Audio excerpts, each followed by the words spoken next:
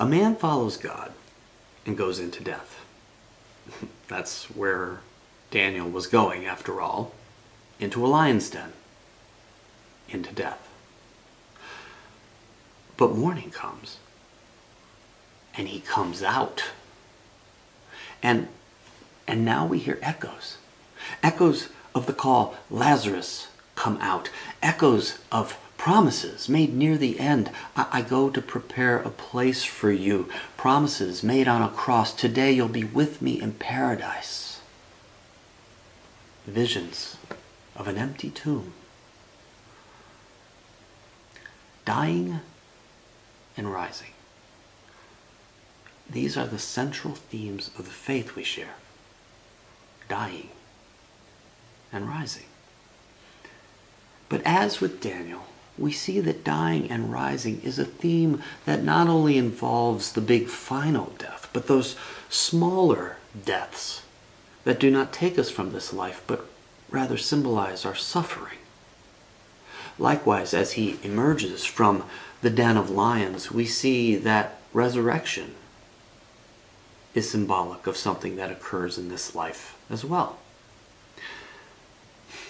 It kind of makes you think, as we looked at the loss of our normal national holiday this week, how death can be symbolic of loss within the confines of earthly life, and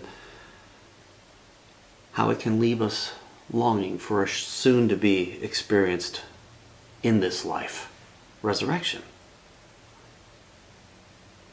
Our faith calls us to a continual dying and rising, not just at the end, but throughout the spiritual journey. Jesus calls us to take up our cross, and that involves a whole lot of dying and rising. Jesus calls us to take up our cross, maybe partly because it gives us practice. Because sooner or later, as we all know right now, life will hand you a cross. Our friend Daniel did something that some might have called a dumb thing. He kept doing what his faith called him to do. The henchmen of King Darius, tired of this Jewish kid and his influence at court, I mean, after all, the kid is a refugee. He's a kid from Israel. Why should he be the king's darling?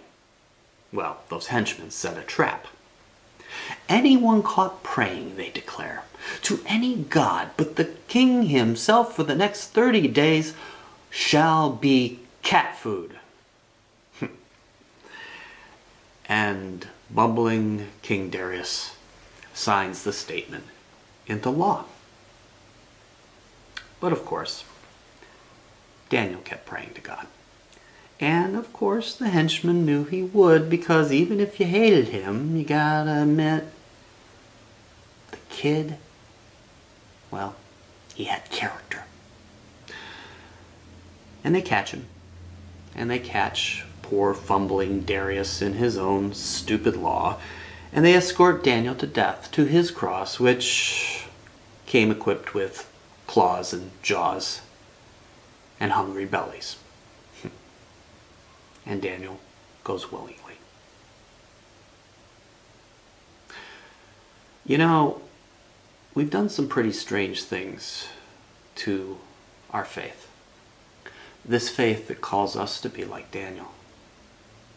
This faith that's supposed to be about dying and rising. When Jesus talks about taking up our cross, he's not asking us to literally die, not usually. He's asking us to live as he lived, living for others, feeding, healing, bringing good news to the poor, showing in our words and our actions that all people are one family, that we're all God's. He's asking us to live in a way where we find that we're doing the opposite of what the world tells us to do. And the world, of course, tells us, grab all you can. And so what have we done with his message? Well, some of us who call his name have declared that faith is not only a path to grabbing all that you can, but that God will make the grab for you if you simply believe in God the right way. Some have taken his message and used it rather than as a call for inclusion, as a club to hurt those who seem different. Some have taken his message and said, help the downtrodden, but only if they can prove to us they deserve it. Some have taken his message and made it basically irrelevant to this life, making it simply a ticket to heaven. Essentially saying, live for you, live for yours. Your place is assured. Some of us have taken the cross and forgotten its true meaning, and simply put it around our necks and said, isn't that pretty? The truth is, we have all done something, or do something, to alter or soften the message. Because that message, it's a lot. After all, who wants to die? Who would want that?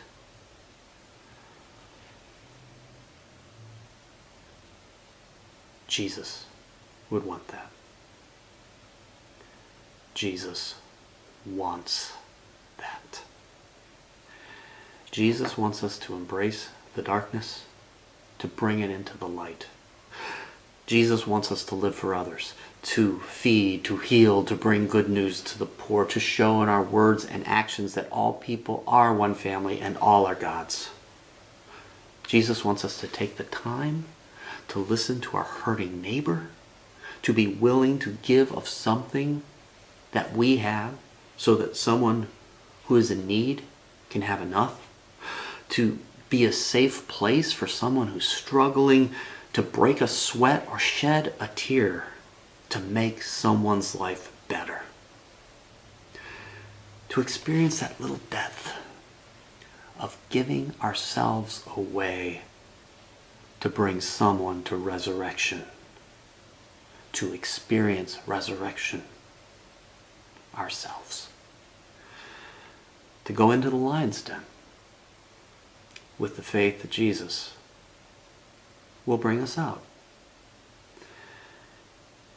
As we enter this season of darkness, as we wait for the light, be willing to embrace the darkness of that lion's den. Be Christ for another, and do it understanding that the light will indeed shine through you. Enter that den knowing that what will come next is what we're called to experience. Resurrection.